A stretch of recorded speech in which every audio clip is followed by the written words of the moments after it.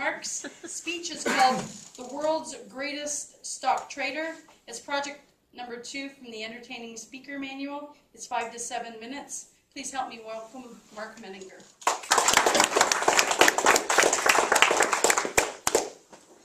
Thank you, Madam Toastmaster.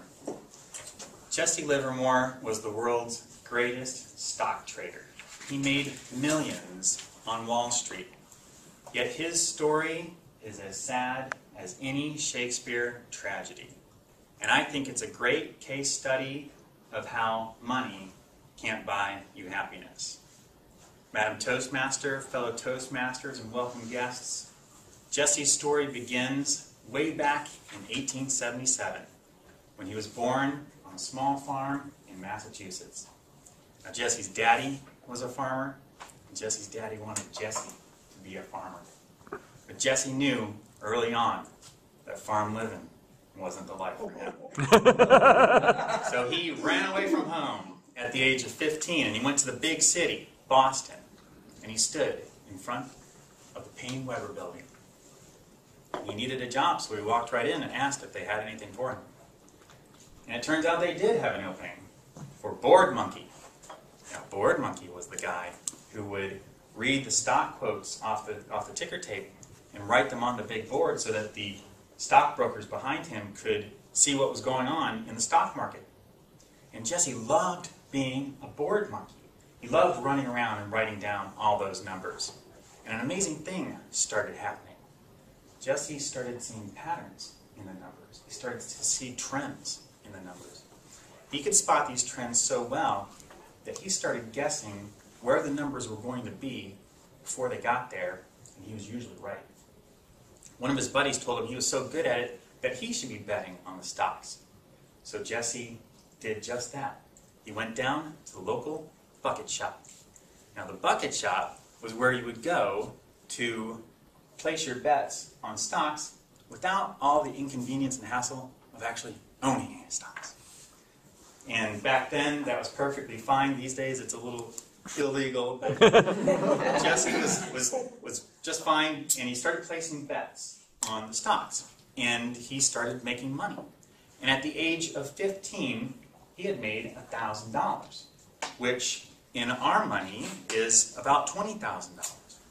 And you might think a 15-year-old kid with $20,000 might be pretty happy, might be pretty satisfied with himself. Maybe go out and blow it all. But not Jesse. Jesse didn't see the stock market as a way to make money. He saw it as a game that he wanted to win. So he kept playing the stock market. He kept betting in the bucket shops. And he did it for years.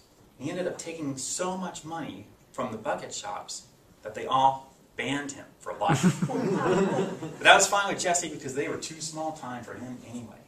He took all of his money and he went up to New York City and set himself up as a full-time stock trader. And he was successful right away. He created systems and rules for himself to follow so that he would consistently make money in the stock market. And then came the crash of 1907. Jesse saw it coming, and he shorted the market all the way down. And he made $3 million at the end. Now he was, in today's dollars and today's money, that's a lot of money. And he was very successful. And you might think, well, gosh, you're in your 20s, you've got millions of dollars, call it good, right? Maybe retire. But not Jesse. He was in this like a game. He thought it was a game he could win. And not long after that, Jesse started breaking his own rules. He started taking advice and tips from other people. He started trading things he didn't understand, commodities like cotton, and he lost everything he had made. He eventually went deep into debt and eventually went bankrupt. But then came World War I, and Jesse saw the markets trending up. And he rode that trend up. And then he saw the markets trending down, and he rode that trend all the way down. And he made back all the money he lost. And he paid off all of his debts, and he was once again a successful trader. Then came the crash of 1929. Jesse saw it coming. And he shorted the market all the way down. And at the end, he had made more than $100 million, putting him well into billionaire territory in today's money.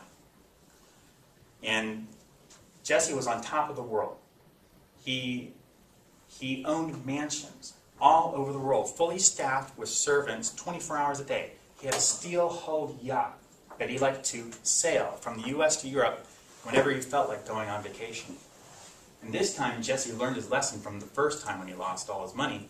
He created annuities and trusts to protect his money, millions of dollars worth of money, so that in case he ever lost all of his money again, he and his family would be able to live in wealth for the rest of their lives.